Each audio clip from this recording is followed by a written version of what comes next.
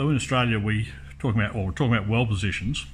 In Australia, we have two ways of doing it. We have the AWS way of doing it, and we have the ISO way of doing it. So there's the American Welding Society, and the International Standards Organisation, two ways of doing it. Traditionally in Australia, we've used the AWS way of doing it. So to explain how that all works, the AWS way of doing it, they talk about welds being either groove welds or fillet welds. So groove welds is what we call in Australia a butt weld, and F is a fillet weld. So when we're talking about a groove weld, they either have a 1G, 3G, 5G, or a 6G weld. So they're all butt welds, 1G, 2G, 3G, 4G, 5G and 6G. So a 1G weld, we'll talk about the fillet welds in a while, but a 1G weld is just a weld that's in the flat position.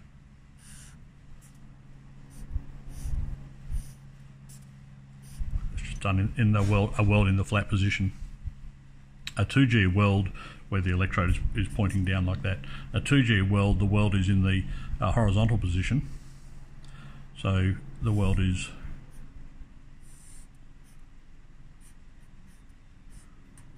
so that's the 2G weld. Now you can get a 2G weld on plate or a 2G weld on pipe. So if a 2G weld on pipe, it's the same position, but the axis of the pipe is vertical,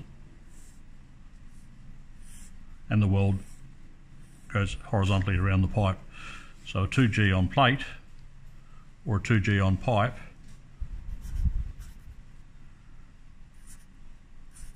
are the same position. So you can get a weld qualified on plate or on pipe. They're both in, potentially they can be both in the 2G position. That's in the same for the 1G 2L? Same with the 1G. You don't usually hear of a 1G used too much on pipe, but you're right in what you're saying though. A 1G on a pipe is with the axis horizontal, and the wire pointing down from the top. But on the 1G, so that could be a 1G. But if it's a 1G on pipe, the pipe's rotated. Yeah, so a 1G on pipe could be a vessel that's being rotated in a set of rotators. So yeah, so this is the 1G on plate, and that's the 1G on pipe or on a circular. It could be a circular vessel of some kind. As long as with 1G, it's got to rotate. A 2G is just a weld in the horizontal position, and a 2G here doesn't rotate. Not that it matters, but the weld is just done in the horizontal position, where the welder works around the pipe. A 3G pipe, a 3G plate is in that position where the weld travels up or down. It doesn't differentiate. A 3G weld is just a weld in the vertical position. Whether you travel up or down, it doesn't matter. It's still a 3G weld. A 4G weld is a weld in, so that one there's a 3G, and this weld is a 4G, where the weld is done in the overhead position. So a 4G weld is, again, just on plate, and it's done in the overhead position. Then you've got a 5G. A 5G is the same position as a 1G,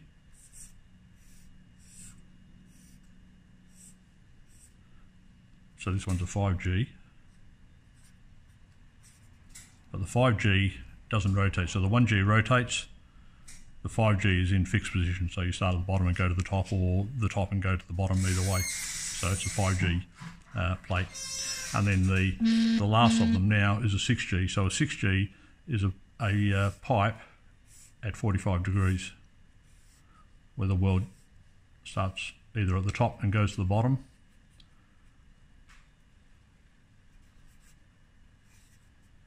or the bottom and goes to the top. So the direction of travel, using the AWS way of doing things, the direction of travel doesn't come into it. It's still just a 6G weld position, and of course that's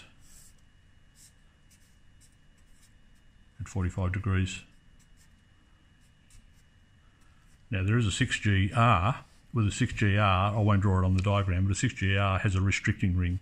So you have a flange just below the weld to restrict access for the welder to simulate more a real life welding position.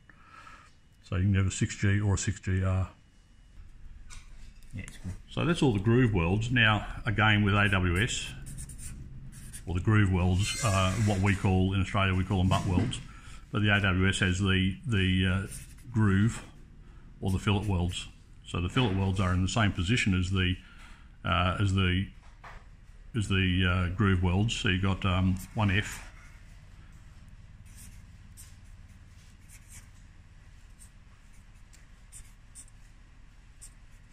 .4F, 5F, and you can even get a 6F, but you never hear of a 6F being used. But a 1F weld is just in the natural V position. So your fillet weld just like that, and the weld is in that position there. So that weld there, so that would make that about 45 degrees. So the weld just sits in the natural V position. There's your weld there. So a 2F, it sits with the bottom plate in the flat position and the other plate at 90 degrees. So that's a 2F, so that one there's a 1F. That one's a 2F. So that just sits in the, with that plate in the horizontal position and that plate in the vertical position. So being a flat, because it's the weld's actually flat, isn't it? Yes, the weld's flat, yeah. So that one there, the weld goes in that position. Okay, then a 3F, the weld is a vertical weld. So the 3, the same as with a groove weld or a fillet weld, the weld's a vertical weld. So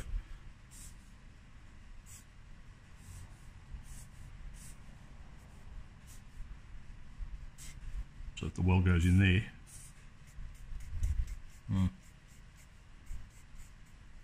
so the 3F, where it's a vertical fillet weld. A 4F, so it's done in the overhead position. So the 4, the same as with the 4G, the 4F is in that position there. So there's the weld there, so it's a 4F.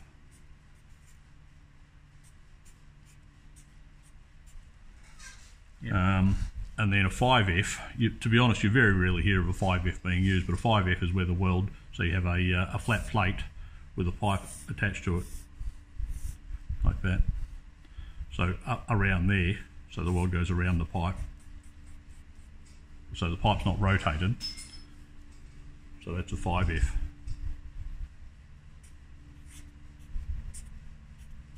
So the pipe is not rotated, so it welds onto a piece of plate like that. Yep. And the 6F, again, you very rarely hear of a 6F weld being done, but if the plate is like that, and you've got a pipe coming off there like that, so the weld goes around there like that, so that's a 5F. 45 again, eh?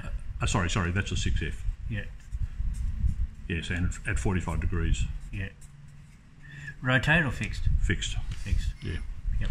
So if it was rotated and you had the electrode at the top there, what it would actually be is a 1F. Yeah. Yeah. Yep. So the ISO way of identifying weld positions, they talk about ISO 6947. So ISO 6947 is for weld, and so ISO is International Standards Organisation, weld positions. There's also an AS, so AS 3545.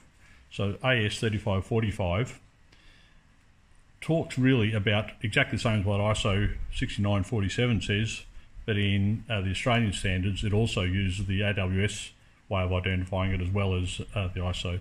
So ISO 6947 is what we'll focus on in this lesson. So ISO 6947, when they talk about weld positions, it's always position, P for position, P, A, B, C, D and E. So position A, position B, position C, position D, position E. So the easy way to remember those is if you've got a, draw yourself a box.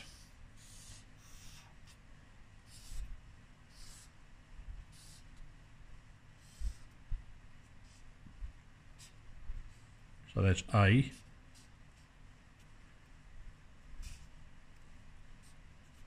B, C, D, and E. So position A, position B, position C, position D, and position E. So they would just have a P in front of it, so position A, B, C, D, and E. So that's those welds in that position A, B, C, D and E, but there's no mention of a vertical weld. So with a vertical weld,